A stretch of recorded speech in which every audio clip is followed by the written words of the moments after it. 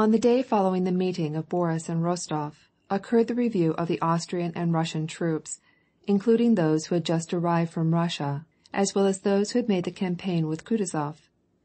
Both the Emperor of Russia, with the Czarevitch, and the Emperor of Austria, with the Archduke, reviewed this army, aggregating 80,000 men.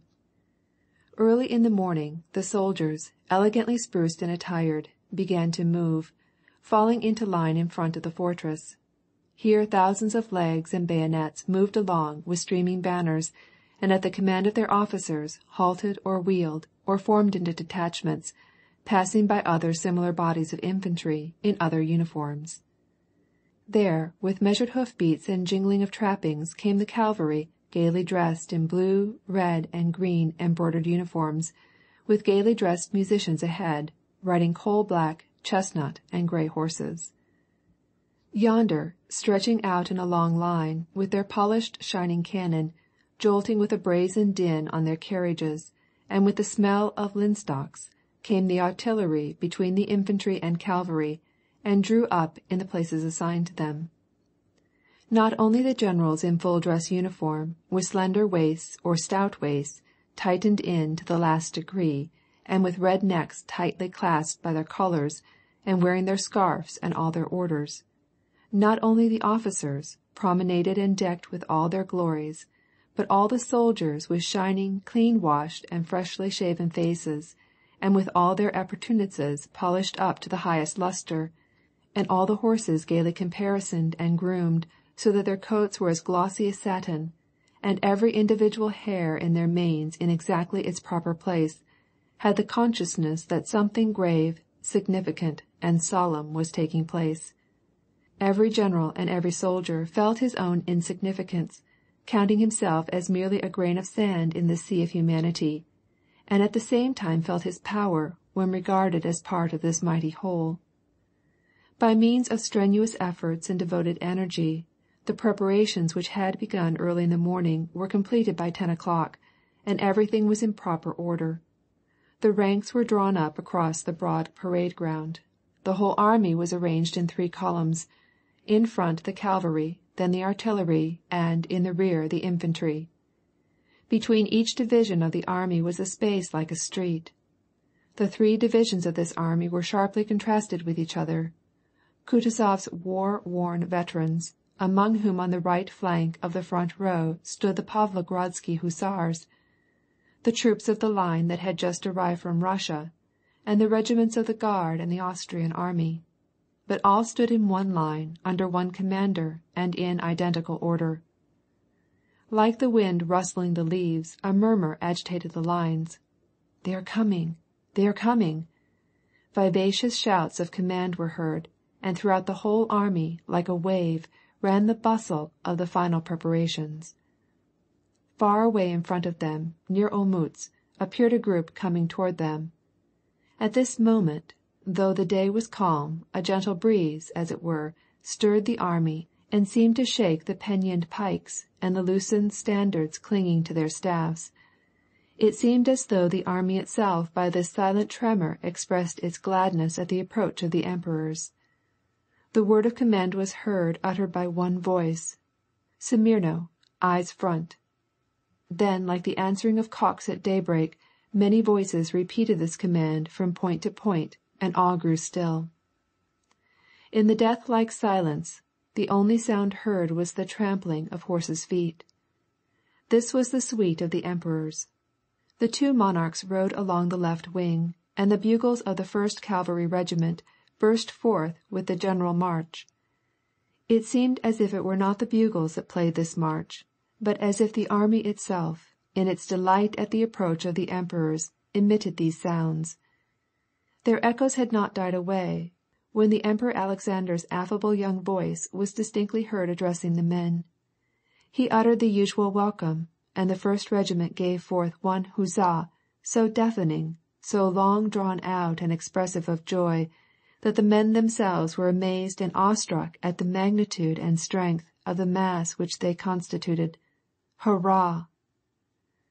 Rostov, standing in the front rank of Kutuzov's army, which the emperor first approached, shared the feeling experienced by every man in that army, a feeling of self-forgetfulness, a proud consciousness of invincibility and of passionate attachment to him on whose account all this solemn parade was prepared. He felt that the mere word of this man was only needed for this mighty mass, including himself as an insignificant grain of sand, to dash through fire and water, to commit crime, to face death, or perform the mightiest deeds of heroism, and therefore he could not help trembling, could not help his heart melting within him at the sight of this approaching word. "Hurrah! Hurrah! Hurrah!" was roared on all sides, and one regiment after another welcomed the sovereigns with the music of the general march, and then renewed huzzas, the general march, and huzzas on huzzas, which growing louder and louder mingled in one overpowering and deafening tumult.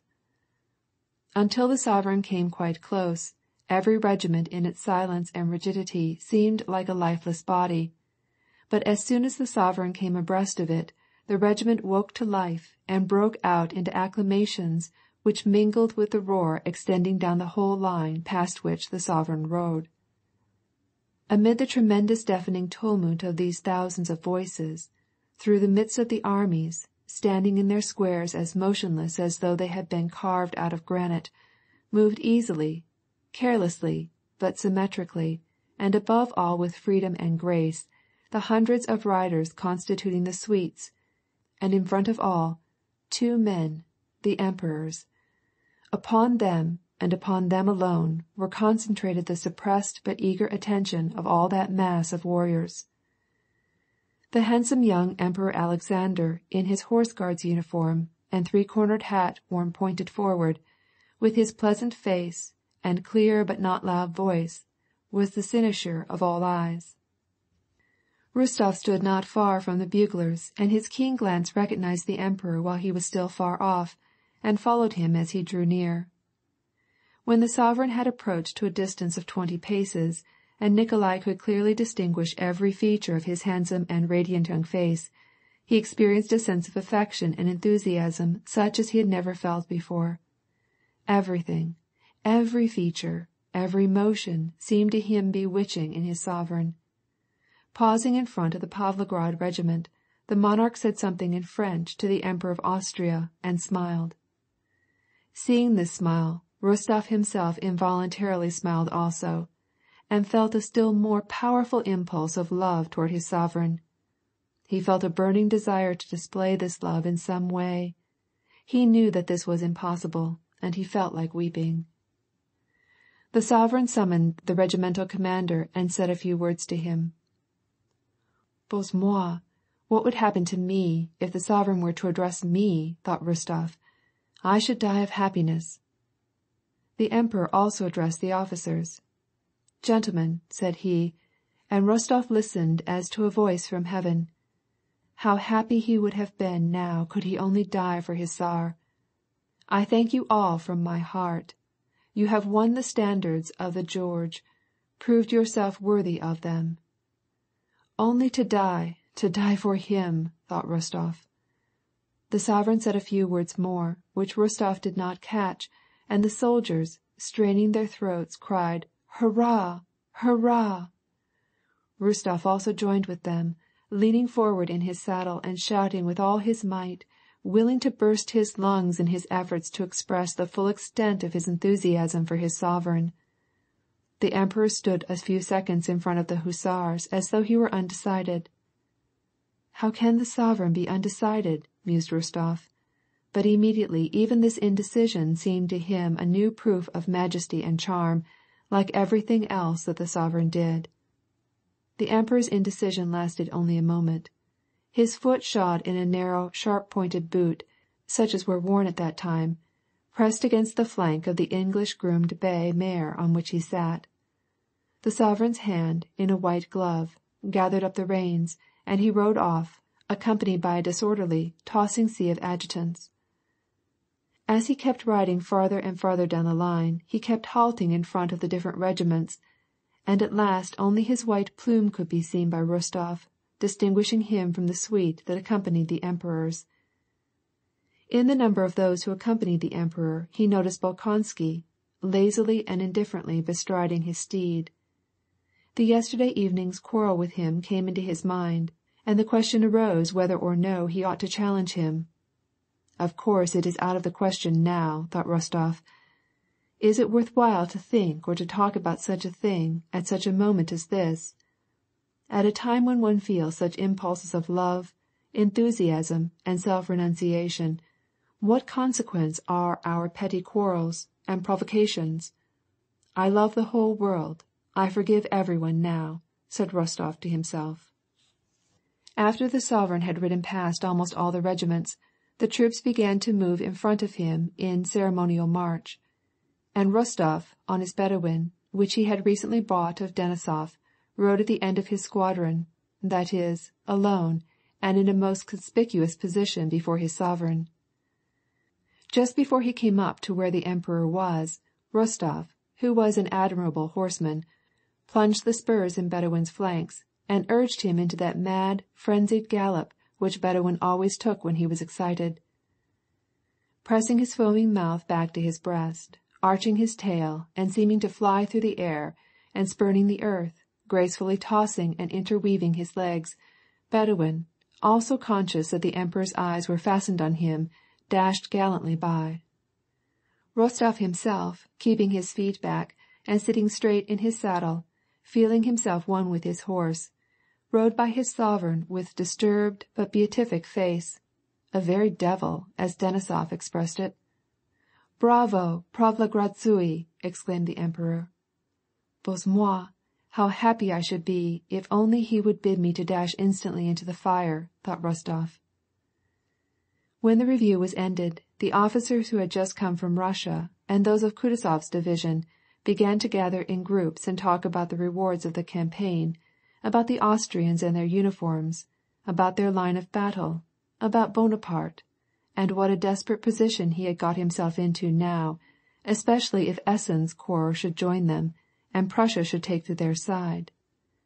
But more than all else in each of these circles, the conversation ran on the sovereign Alexander, and every word that he had spoken was repeated, and everything that he had done was praised, and all were enthusiastic over him. All had but one single expectation, under the personal direction of the sovereign, to go with all speed against the enemy. Under the command of the Emperor himself, it would be an impossibility not to win the victory over anyone in the world, so thought Rostov and the majority of the officers. After this review, all were more assured of victory than they could have been after the gaining of 2 battles. End of chapter 8.